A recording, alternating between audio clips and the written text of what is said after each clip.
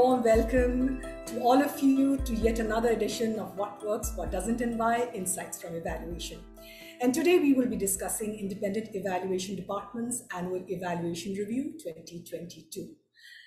The AER assesses the operational performance and results of ADB based on findings from IED's evaluations and validations, and is one of the 3 annual corporate performance reports produced by ADB. The other 2 reports are SPD's Development Effectiveness Review and PPFD's Annual Portfolio Performance Report. SPD's Development Effectiveness Review is an annual report by ADB management which assesses the bank's progress in achieving the priorities of its corporate strategy. And PPFD's Annual Portfolio Performance Report provides analysis of the performance trends, size, composition, and quality of ADB's active portfolio. Now coming back to IED's AER 2022. The main report prepared by the team led by team leader Lu Shen assessed ADB's performance. AER special theme chapter led by co-team leader Hyun Song presents an in-depth assessment of ADB's engagement in fragile and conflict-affected situations and small island developing states. Both Song and Hyun are here with us right now, and in case any of you have questions of them, please do not hesitate, and you can ask them in the dedicated designated question and answer session, which Manny will announce, who is, today he's going to be moderating the session. At this point, let me invite Song to make a short presentation on the report. Song? This presentation summarizes the key findings from IED's 2022 Annual Evaluation Review. I would like to first share the findings on the operational performance and key drivers of effectiveness in ADB projects. As shown in the figure to the left, the percentage of successful sovereign operations studied at 70% in the evaluation period 2019 to 2021, with improved performance for all criteria except for efficiency. And sustainability remains the lowest rated criterion. Also, the proportion of successful non-sovereign operations marginally improved to 55% from 53% in 2018 to 2020 period. Country program success declined to 68% in 2019 to 2021, caused by the decline in effectiveness and persisting low sustainability of country programs. AER also looked into the key drivers of effectiveness, which found that project design quality and active monitoring were found to be the key drivers in improving effectiveness for both sovereign and non-sovereign operations.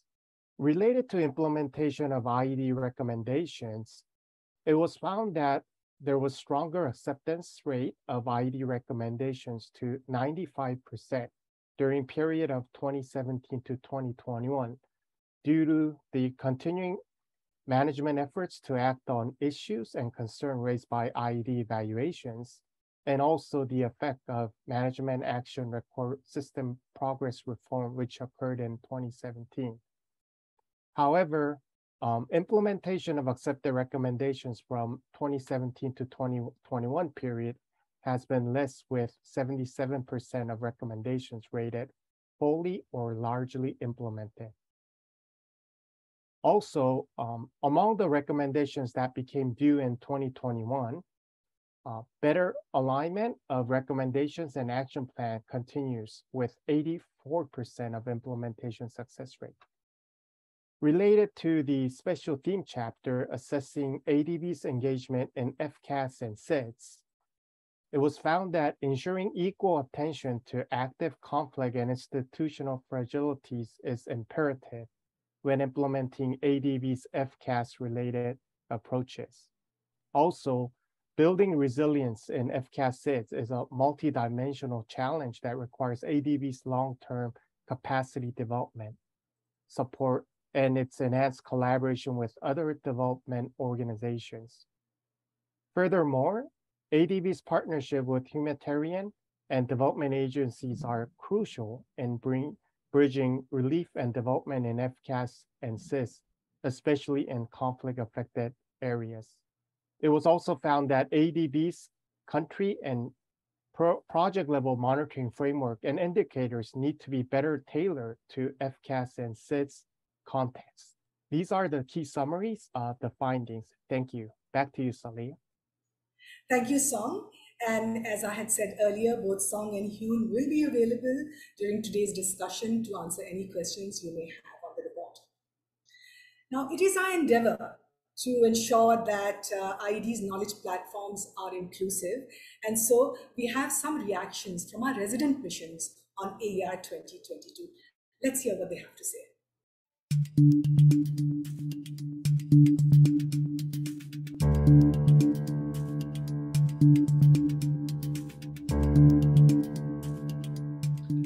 I support IED's call for better donor collaboration in supporting long-term capacity and governance reforms, as well as timely humanitarian assistance for FCAS and SIDS. A predictable and well-coordinated development assistance from donors will help promote good governance, obtain country ownership, and mobilize local support to structural institutional reforms in FCAS and SIDS countries. As a staff working in the field, I see the critical importance of development coordination in achieving results in difficult environments. I agree with IED's recommendation to incorporate conflict or fragility-sensitive narratives and indicators in the country and project results frameworks to help ADB monitor performance and results in FCAS and SIDS. Such frameworks will be useful in determining the extent to which countries are transitioning out of fragility and conflict.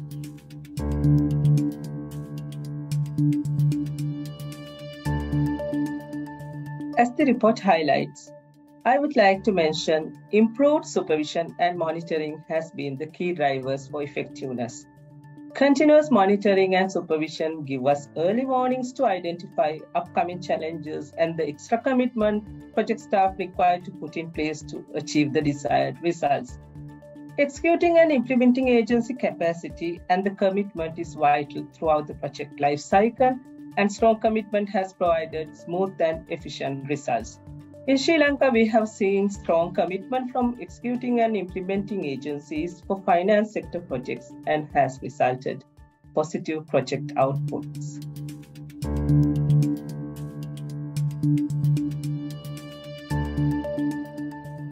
On the project effectiveness, I understand that ADB's projects are facing challenges on the project efficiency, for which it related to the executing agency commitment and capacity, as well as the project design. As an officer, we found that during the implementation, we found many gaps between the project design and ADB's policy with the government's regulation.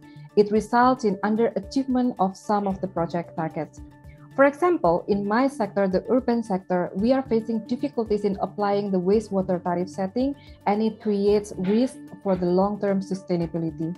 So in the future, while still maintaining ADB's policy and regulation, I think the project must be designed to fit with the client's needs, the government's needs, and then the project's target should be aligned with the government's commitment and capacity. The project period should also be aligned and set in a realistic timeline. And overall, the project design must be aligned with the government's regulation to avoid any potential issues during implementation. And lastly, a client-centric approach, responsiveness, and flexibility are very, very important in designing a successful and efficient project.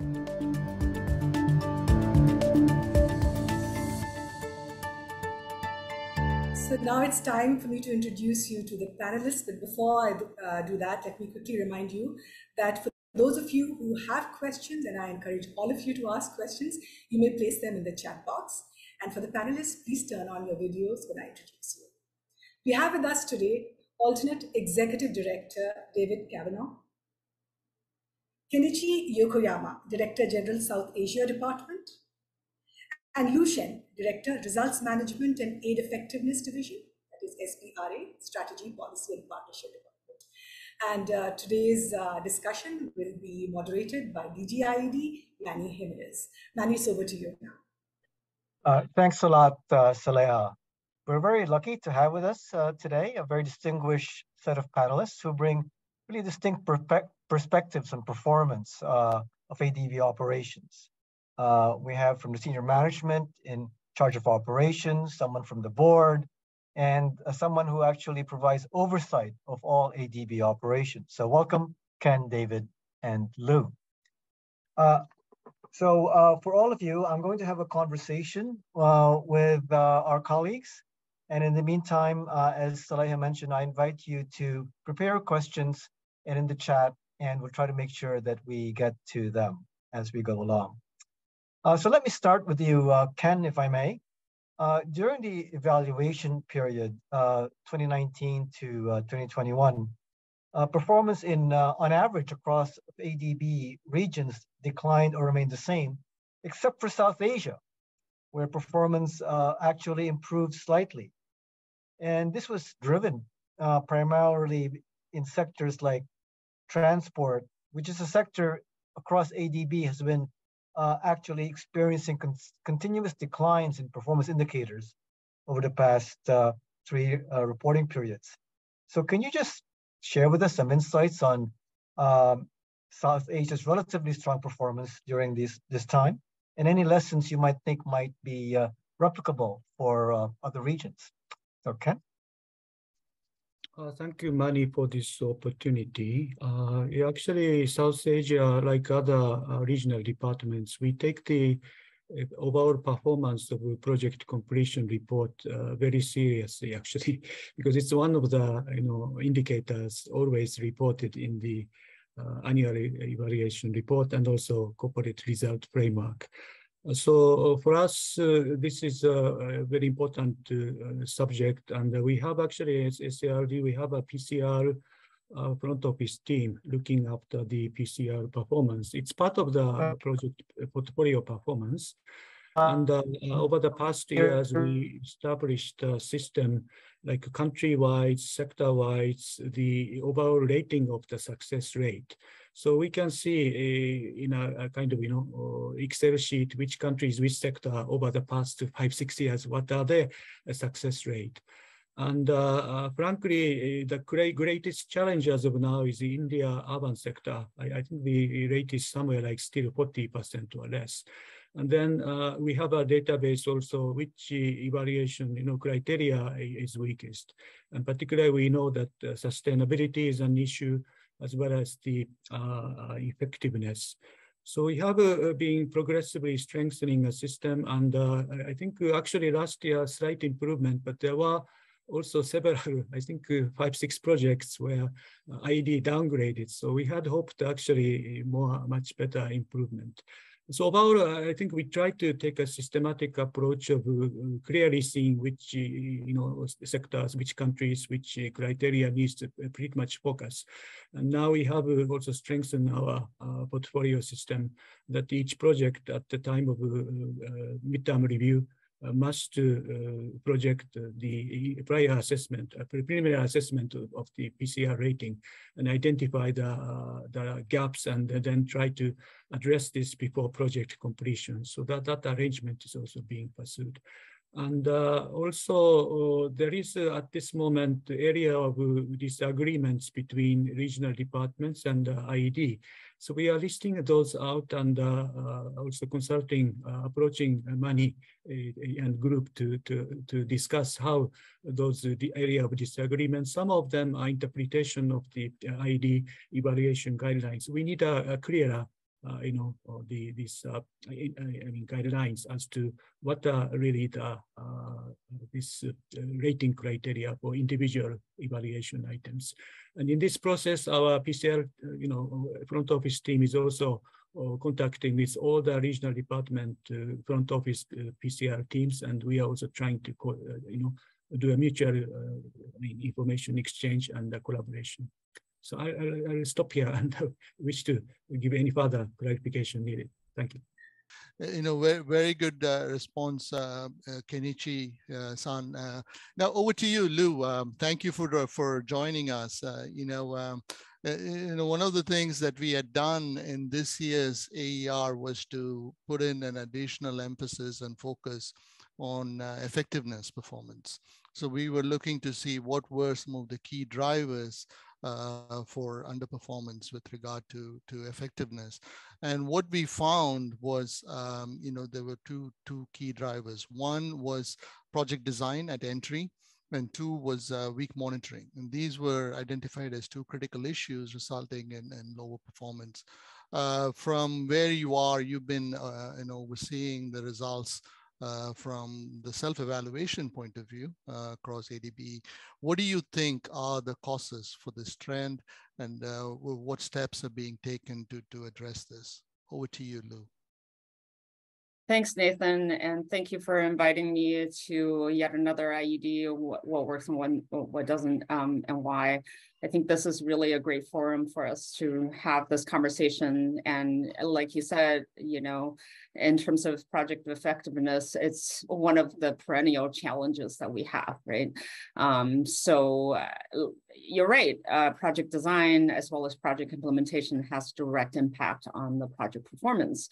And if you're looking at some of the issues, and I will start with the sovereign side, one of the things was actually an easy fix, relatively speaking, is the DMF quality, right? And so if you look at the projects that were approved prior to 2010, 46% of the projects that were rated less than effective were due to the poor DMF design, right? And so this is one of the things that we felt like we had a tool and we had a way to fix it. And so in my division, we really amped up the quality control over the DMFs and teaching the teams to understand what are some of the more realistic targets they should set for themselves, right? Rather than kind of like this grandiose targets that they said that they cannot possibly achieve. And so I think that you see a really significant improvement in terms of the project at entry of what they're proposing to achieve under their DMFs, both in terms of outputs as well as outcomes, right? And making that direct linkage to what the project can attribute versus what it cannot. The second part is really looking at, and this I would actually wanted to acknowledge that South Asia has done a wonderful job in terms of implementation readiness, right? Because we talk about procurement readiness, we talk about design readiness, but I think that's subject to interpretation by a lot of departments. And South Asia is very good in making that very, very standard and very objective way of saying what does readiness really mean, because I think this really impacts how the project implementation goes and how the project eventually performs. And the last part, and I noticed that during the videos, a lot of our resolution colleagues have talked about EAIA capacity, and our role is really to help them identify the risks, right, and do the preventative maintenance, so to speak, and before the problems arise, but to anticipate them and also to resolve them before they become too big to handle. And I think that will help us achieve the outputs that we want at the project level. On the non-sovereign side, I think it's a very different story. And I think, year on year, you have various data points, right? Sometimes it's just a handful of projects that you're defining what the trend is. And so I think, we need to be a little bit more cautious about sort of saying what are the trends versus what are the underlying issues, right? So I think on, the PSOD colleagues, and we have talked about this quite a bit, is their ex-ante assessment tool, right? To look at the project at entry and look at the way that the projects are actually achieving development impact. And I know that this ex-ante tool has been in a pilot phase for a while, but I think it's really coming on strong in terms of, making that creating that discipline at the beginning. And the other thing that they do, what I understand at least, is that for the monitoring tool during implementation, it's on the development effectiveness monitoring tool, right? And so I think they use this to take actions and address projects that are suffering from issues and challenges and try to resolve them on a timely basis. And the other thing, I think this is more broad and we can discuss later, which is about resources, right? So it's really about input output. So I think we spend a lot of resources in project preparation. How much of these resources should be reallocated to implementation? How should we be managing our staff and to address these issues? I think that's a big item. I know that I've rambled on, but I will stop. Thanks. Thank you. Thank you very much, Lou. And I think you brought up a number of important points, and I think we can come back to engage you further on the monitoring and evaluation systems, right? Which is the strength of the systems and the quality of data that is there. Whose responsibility is it to upkeep and update that system and so on? So we'll come back to you, but a lot of good points and a lot of good feedback. Just one more thing, and I just wanted to, I forgot this, but I wanted to echo DG Kenichi on the point about kind of narrowing that gap between PCR and PBR. So the validation exercise and the interpretation and application of the guidelines. I think that's super crucial. So I'm so happy to hear that the regional departments is also having this as on the top of their list. So I'll stop. Thanks. Yeah, excellent. Thank you, Lou. So David, welcome back. I want to ask you a very, very broad question, right? Your constituency is a big advocate for a number of Pacific countries, and we know the operations in the Pacific are very challenging for various issues, their inherent fragility, capacity issues, and so on, right? When we look at the success rate in the Pacific region, it's at around 50%, about only half of the projects are successful. What do you see from the position where you are in, and based on the long-standing experience that you bring, what do you see as the persistent challenges in addressing the issues in the Pacific, and where do you think ADB can do better to make these implementations more successful? Over to you, David. Thanks, Nathan. So obviously the Pacific countries and Pacific members have a lot of persistent challenges. You mentioned, the very low success rates, and it's consistently low, and it hasn't changed, and it's been hovering around 50% level for quite a while. Stemming from that is obviously the remoteness is, a key factor. When I was working in the Solomon Islands, one of the people in my team, we'd spend 4 days to get to his town, his province, by boat within the country. Also on remoteness, not just within the country, but getting there. You can spend, a week or so getting to different Pacific Island members, as well as back, as well as the difficulty if something does go wrong with, for example, a port or access. So remoteness is a key consideration. Obviously, they're very, very small economies. Some of the members are as small as 1,500 people. I guess the smallest in my constituency is about 10,000 odd. So they're very small, and within that size, they need to do everything. They need to do as much as what a suburb in Australia, does in effect. So remoteness, very small. And I'd probably say the other one, which is probably undervalued, or I guess probably not mentioned as much, is the fact that many of these are newly formed countries, newly formed governments, many from the late 70s onwards. So they don't have that depth of institution. They don't have that depth of decision making. They don't have that depth of coming together as a country together. So you don't have that depth also of investment in education. So some of the Pacific members, Fiji might have been one, which was more of a where they might have sent some of the elite locals to Oxford and those sort of trainings, but other ones, they didn't have that depth of education. So you're really coming from a very nascent country and very nascent decision making.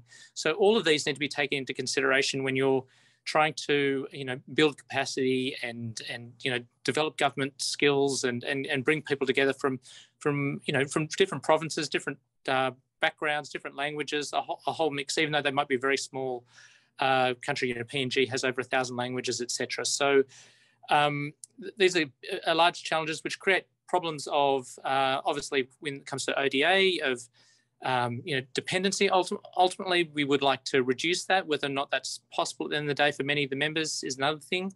And the other one is because they're so small is stability.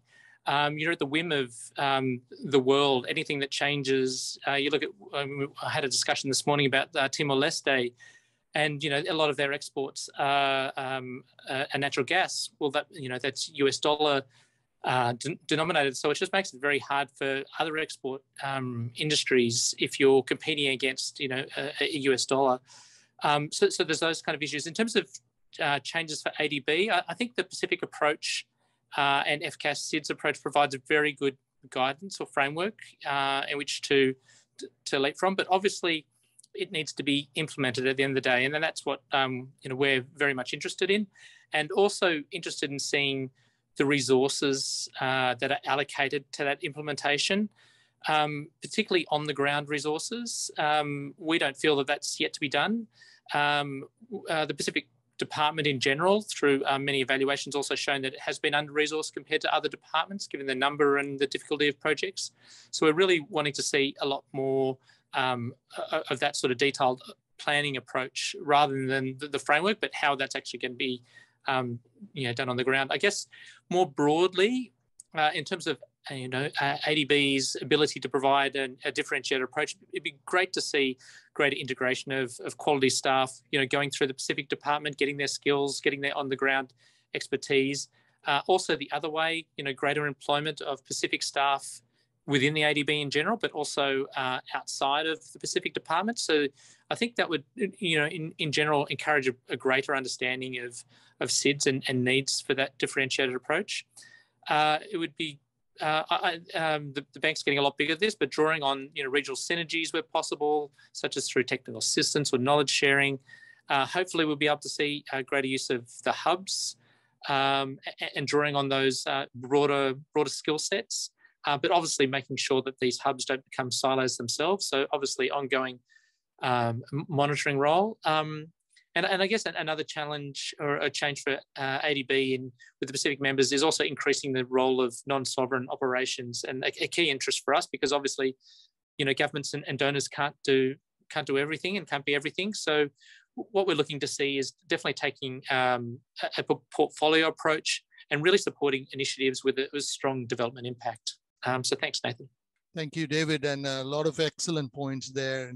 Looks like Manny is back on, so let me pass the baton back to Manny to go through with the rest of the panel. Over to you, Manny. Thank you very much, Nathan, for stepping in so adroitly during our technical glitch. But let me try to continue the conversation, and Nathan did a great job to step in.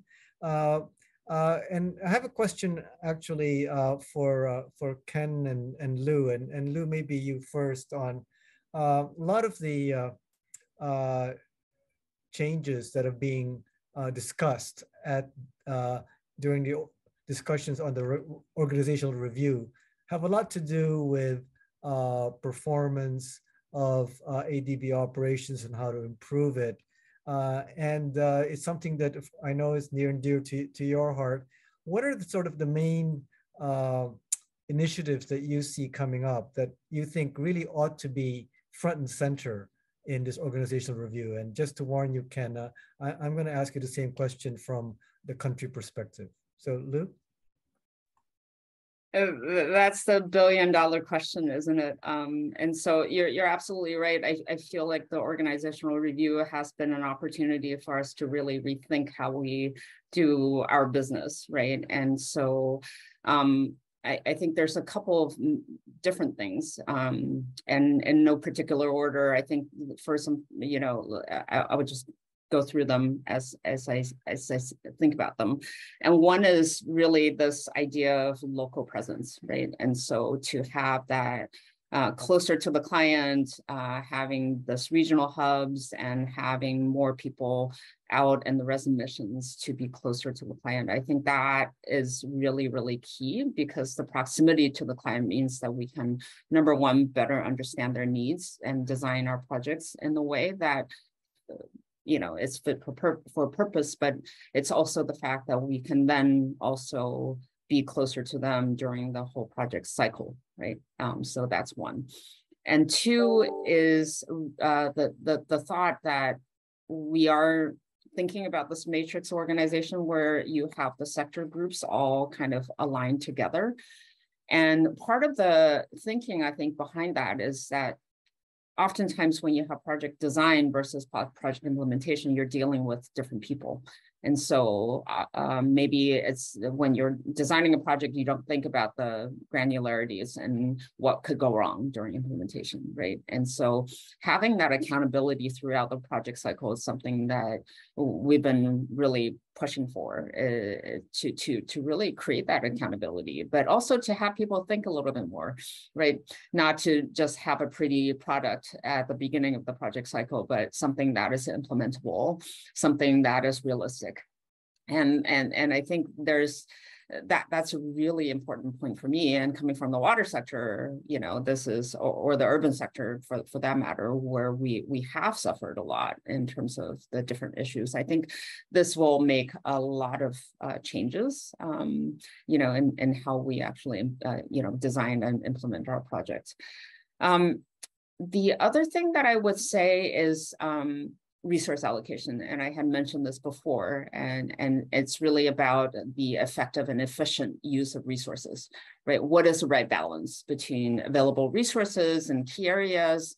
What is expected from people using these resources? I think those are the kind of things that need to be made clear, and I think this is another one of the drivers behind the organizational review, is that how do you set common objectives, and how do you develop that set of metrics that give people, no matter where you sit in the organization, to have this common goal, and then use the resources to kind of achieve that. So I think I'll stop there, and I'm sure DG Kenichi has a lot more to add to this as well.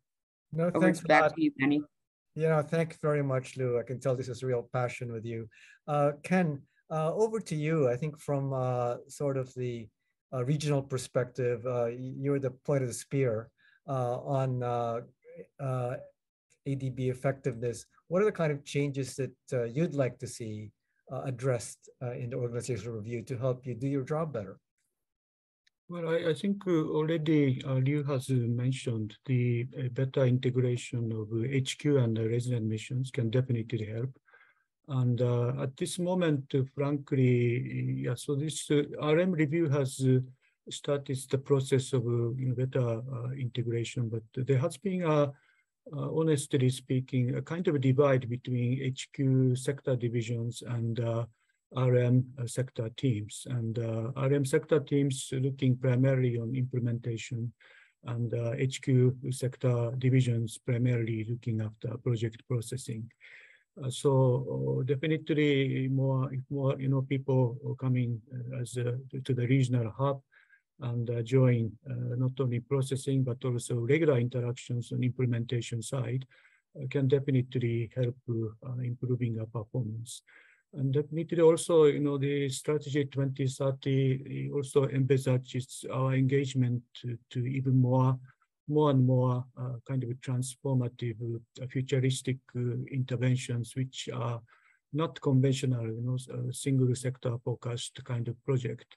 So implementation is even more and more challenging, and differentiating, implementation and upstream sector reforms is also getting, quite difficult.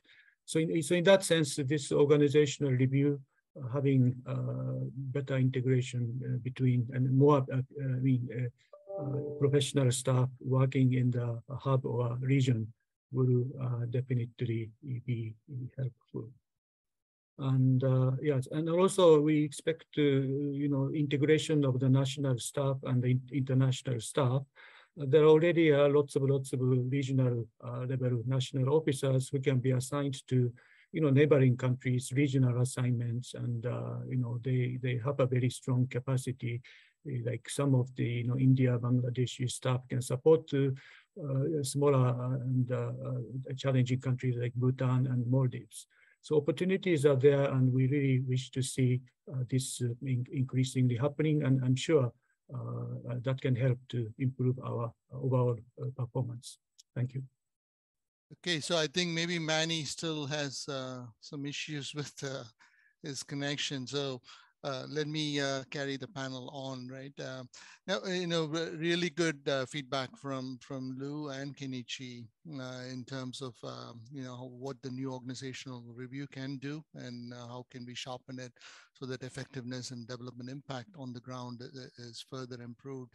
Now I see on the chat box, there is a number of questions that's been placed from the floor here. I'm looking at a question here on FCAS and SIDS. Let me read this. This probably AED David can probably, if he's still on, or maybe I can direct this question to Lu as well, which is, when we talk about FCAS, conflict situations attract a lot of news headlines, but fragility aspect is usually not emphasized. How should development partners approach conflict and fragility risks? This is something that David had touched upon a little bit when he talked about how we address the situation in the Pacific countries. Lu, now that we're waiting on David, probably there's another thunderstorm in ADB. Maybe you can take this on and then we can come back to David with a different question. Do you mean the one on the, I see in the chat box on implementation readiness? No, right? Maybe you can first talk about, with regard to fragility, right? How should development partners approach conflict and fragility? In terms of, or maybe you can talk about development readiness if that is something that you want to take on at this point. This is I think yeah, definitely AED Cavanough is probably in a better position to kind of talk about FCAS. So I will stick with the second question that I see, where it's about the implementation readiness. Right. And this is a really important point, right? Because right. And so this question is about what specific aspects of readiness have often been missing. Yeah, that's right. Yeah. And I think my understanding, and DG Kenichi can also speak to this, is that SARD is very, it's very, very clear when they talk about readiness, right? When you're talking about procurement readiness, it's about having the package ready to go prior to approval, right? Or having the design readiness be kind of like the design is clearly there and demonstrated by the teams, rather than just the project team saying, yes, we're design ready, or yes, we're procurement ready. And I think this could make a huge difference depending on which country you're in, right? Where the processes could be very long. In countries where I work, in Kyrgyzstan or, in Uzbekistan, where, having the tender process not being completely done makes a huge difference, right? And so having that level of scrutiny at the department level to demonstrate, that you're actually procurement ready or you're actually design ready, that hugely helps, right, the process, rather than sort of saying that, yeah, we're design ready and have it approved and, have the project sit because you run into issues, because then it turns out that you're not actually ready. So I think that was my understanding of what SARD does differently, is being a little bit more strict at the beginning, but really, have it pay off later. So I'll stop there. Yeah, thank you, Lu. Ken, do you want to add anything to things that SARD is doing to improve implementation readiness and how that is having an impact on development effectiveness? Yes, this readiness, we have a readiness checklist essentially established with the client government. And originating from mid-2000s when ADB South Asia's performance, particularly India, we started a lot of infrastructure works, but initially, performance was not so good and the net resource transfer sometimes negative. So we established this system of, readiness at that time. And it includes not only design readiness, but the procurement readiness, before negotiation, at least 30% of the contracts should be ready for signing. And more than 50% of the land must have been acquired. And the project management office, project director and account staff should have been, fully appointed. And so those are essentially elements that we ensure. But of course, South Asia on the implementation side still weak. So unless we got high readiness in the end, still we face lots of time overrun, and I think we're still on the average in terms of the PCR, PBI performance. So readiness is paying off, but the implementation we are now stepping up also for higher discipline. Yeah, thank you. Yeah, thank you, Kenichi-san. So David, let me come back to you. You had given us a lot of pointers on how to engage with the Pacific better and how ADB can improve its implementation. There is a question here from the floor on the number of development partners that are there on the ground. There is many development partners that are engaged in the fragile and conflict affected situations, including in the Pacific. Fragility always makes the headlines, but rarely fragility aspect is being emphasized. So the question is, how should development partners approach conflict and fragility risks specifically? So my experience was basically working within the Ministry of Finance, within the Solomon Islands Ministry of Finance and Treasury for 3.5 years. This is post their conflict. So a lot of it was about building back the right frameworks and creating that stability in a sense and certainty, so that I guess government and business and people can go about their business. So a lot of that requires a general multifaceted approach.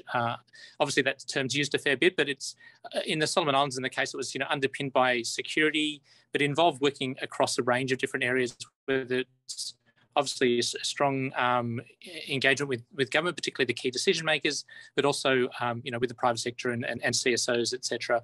So strong coordination was involved and strong, and it also required generally a long-term approach and a long-term investment and basically and being on the ground as well.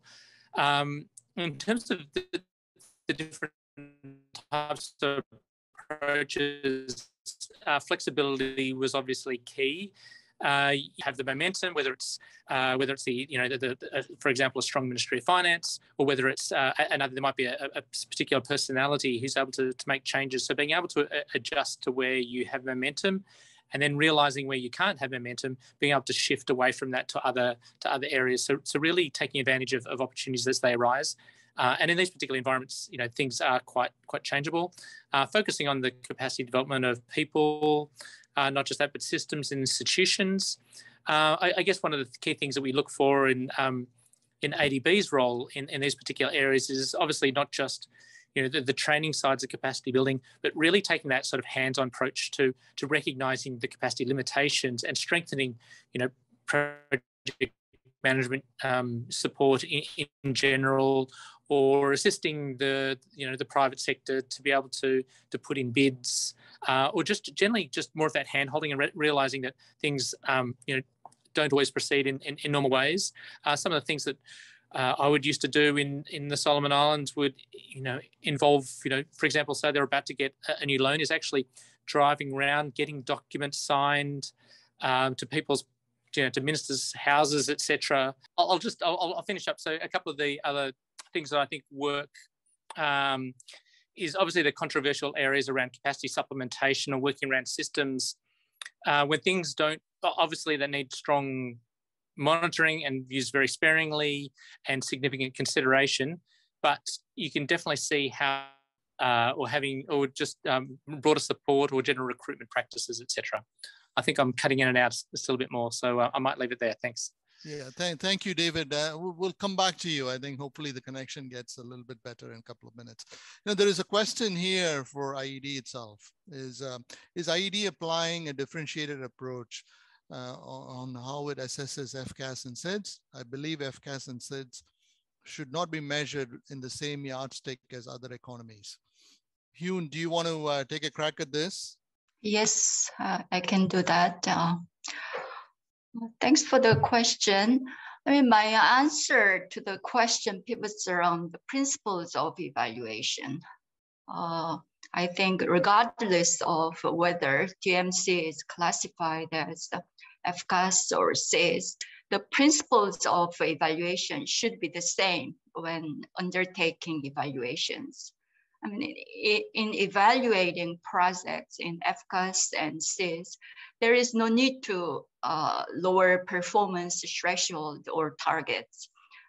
What is needed is to strengthen M&E systems of projects implemented in this context by using context-specific indicators and narratives on the conflict or fragility risk that affect ADB performance in a particular DMC. That's what somebody on the video was saying.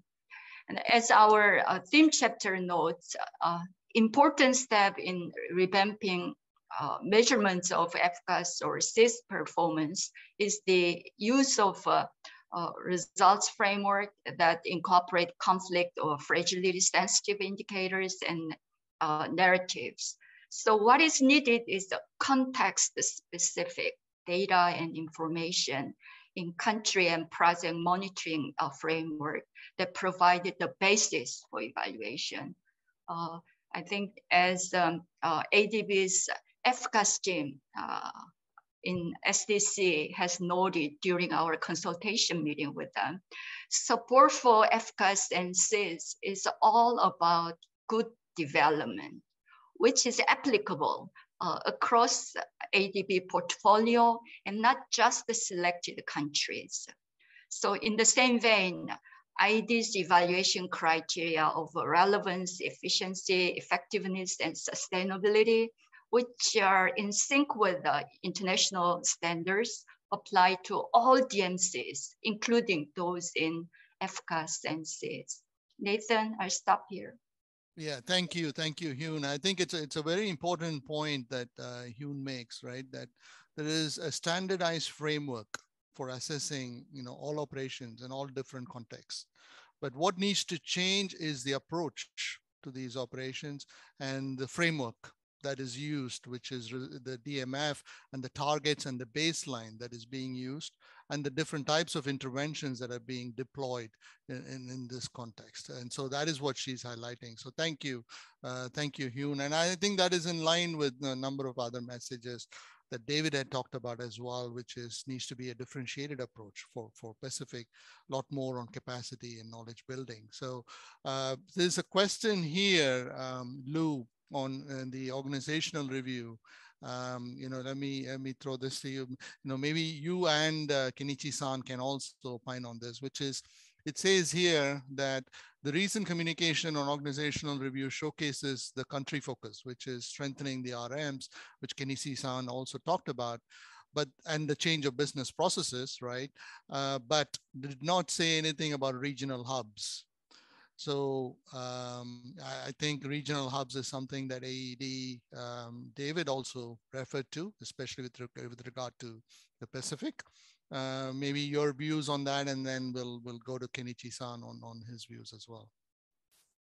Yeah, so it's a very good question, and I think the way that I would frame it is that the organizational review is a kind of a medium-term process, right? It's not something that we can do overnight. And so I think the concept is that the RM review, the RM strengthening, right, the business processes that we can change, those are software to a certain extent, and some kind of incremental changes that we can make using a basis that we already have. Whereas the regional hubs is something I think that the organizational review team definitely has that in mind in terms of being like a central part of the new way that ADB works. But I think that maybe the reason why the communication hasn't been as clear is that this is kind of a work in progress, right? And so identifying where the hubs will make sense and how this whole resource allocation will work, because it's not, it's not a budget neutral kind of exercise, I wouldn't imagine. And so I think there's a lot of thought that needs to be put into that, as well as, the actual logistics of getting it done. So I definitely will request people to have patience when it comes to the org review, because it is a complex issue that we're trying to address. Yeah, I'll stop there. Yeah, thanks, Nathan. Thanks, Lou. Over to you, Kenichi-san, because I think there is two different approaches here, right? Regional hubs provide you much more economies of scale. You can have a bigger operation in a big regional hub. In these regional hubs, if you locate the right cities, you will have better capacities as well. And so it's easier to operate in these regional hubs as well versus the smaller RMs that David was talking about. So your views, do you prefer one or the other? What are the challenges on having one or the other? Vis-a-vis SARD's operations? For us, yeah, we need to, actually, we want to have a bit more clarity about what the regional hub means from organizational review team. But from our perspective, it would be best, I don't think at this stage we should say that there should be one regional hub within the region. It can be, we have actually outposted staff in Kathmandu, Delhi, Dhaka, so various places. So we can imagine some staff posted in Kathmandu covering primarily Nepal, but also India and other countries. And some staff may be posted in Delhi and do the same, covering primarily India, but also Nepal and so on. So, and then we have recently a SASEC meeting. They also want the SASEC secretariat to be more close to, India. So in that sense, definitely, we envisage more staff, IS position may be divided into regional positions and so on. So we really wish to have more staff posted in the region. So that's what we interpret as a regional hub. Not necessarily one concentrated place, but it can be, several places working together close. Thank you. Yeah, thank you, Kenichi-san. David, let me come back to you. We have only a few minutes left, but there is a question here, which is a very interesting one, that's tying up COVID and FCAS and SIDS, which is, it's saying here, I'm paraphrasing, it's saying that, there has been severe strains on various small economies, especially FCAS and SIDS, as a result of COVID. And this has raised a number of fiscal sustainability issues in many of these countries. And so this complicates operations in these places even more.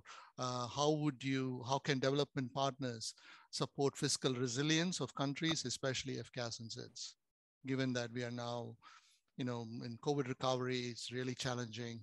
Countries are in very, very difficult situations. Is there anything different that ADB can do from its normal practice? Thanks, Nathan. I would probably say that the main thing, and I think the thing resulting a lot from ADB's role throughout COVID, is being really at the center of discussions of policy dialogue. I think it really gave a lot of staff and resident missions the chance to be on the ground, to have those discussions. And they're all very challenging conversations that need to be had, and there's all trade-offs. And I guess there's always a balance to a lot of these approaches. But by being there, by being able to discuss, the pros and cons of different issues, being able to, use our convening power, to be able to use our ability to bring in others and to bring in expertise, and hopefully with the organizational review process, increased being able to provide that, on the ground support. We can provide that support, as needed, or at least that advice is needed. I guess they're, with every country that they are different. There's, debt constraints, there's fiscal constraints, There's the need to raise revenue, but at the same time you're looking at increasing social protection support, et cetera, et cetera. So there's a range of different challenges, but ultimately I think these are all complex ones, and I think it involves being there on the ground, but also providing those broader assistance to be able to make informed decisions themselves, is what I would say, without getting into specifics. Thanks. Yeah. Thank you, David. And I think this was a very, very rich discussion. We have reached the end of the hour now. This was an excellent, very rich discussion that covered various topics, right, from FCAS and SAIDS to the Pacific to broadly results framework, and also specifics in terms of the organizational review and its implications on development effectiveness, and great contributions from all of you. We had a few technical glitches here. Apologize for that, and I think hopefully not much physical damage has happened at the ADB headquarters as a result of this thunderstorm that's probably gone through. But I won't summarize or attempt to summarize everything that's been said. I want to thank all of you for the wonderful feedback and the contributions. Let me hand it back to Saleha if you have any closing remarks before we close. Thank you so much, Nathan, for filling in. And it does seem like we defied the weather gods to bring this edition of What Works to all of you. Thank you very much for your patience, panelists. And thank you very much, IED team, for ensuring that this is completely seamless. And that brings us to the end of this edition of What Works, but do not forget to fill in the surveys, and we will always be responding to what you want us to do better at What Works. That's it for now. Bye. Bye-bye. Hopefully next time we see you all in person. See you. Bye.